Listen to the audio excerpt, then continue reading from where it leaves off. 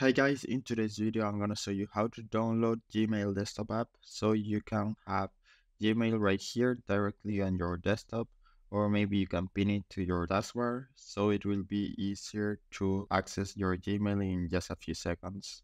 So let's begin. The first thing you're gonna do is open Google Chrome, then you can go to Gmail right here, or you can search it.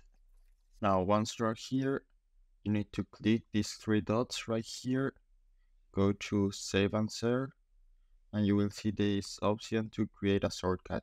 So click it, then mark this checkbox. You can change the name of the app if you want, and then just create it. And you will see this option to pin it to your taskbar if you want. Let's pin it. Now let me close everything, and you will see how Gmail appears here, or you can also access from your desktop. You just need to double click and you will be on your Gmail. So that's it. I hope it was helpful and thanks for watching.